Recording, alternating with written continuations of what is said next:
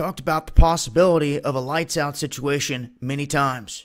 No matter how the cause, it is a very real possibility, and we have a fading infrastructure in this country.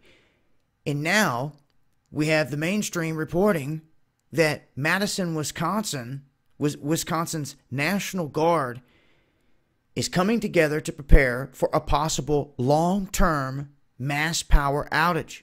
This is going to be a big full-scale drill. It's going to go down for 3 days, and they're dubbing this Dark Sky. It's going to happen between May 15th through the 17th in Brown, Calumet, Dane, Fond du Lac, Milwaukee, and other counties in the region. Utility companies, law enforcement, first responders are all going to be a part of this power outage simulation. The National Guard says that the public may notice the military and an increased presence of them and emergency personnel during this exercise. They're saying that their emergency management community must be prepared to deal with a myriad of scenarios and challenges posed by a long-term mass power outage. And by training together, they can continue to build meaningful relationships and try to help solve the problem if it does happen as quickly as possible. Now, with this, the increased presence of military and everyone else, you have to pay attention to what's going on here. In Omro, the National Guard is going to be going door to door to conduct welfare checks as part of this training.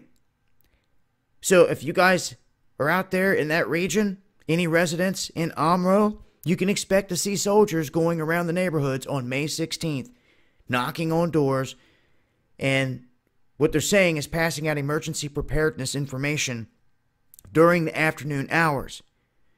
Again, this training exercise is scheduled for the 15th through the 17th up in this region.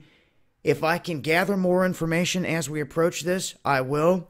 If we can get anything from on the ground of this training event and everything that's going on, I'll make sure to get that out there as well. But just wanted to give the heads up to what they're doing here. Yes, it is good and key to be able to train for certain things like this, but it raises a lot of questions.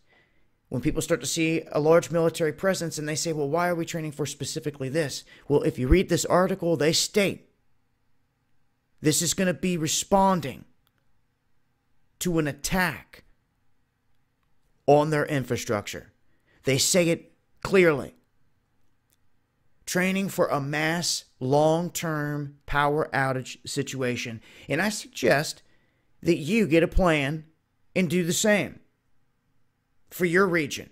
Just because the local emergency services and National Guard aren't operating in your area at the moment, you need to not be dependent on all that. You need to have your own plan, and you need to practice it. Here recently, I went over power consumption from a solar generator. It's things like that you need to know.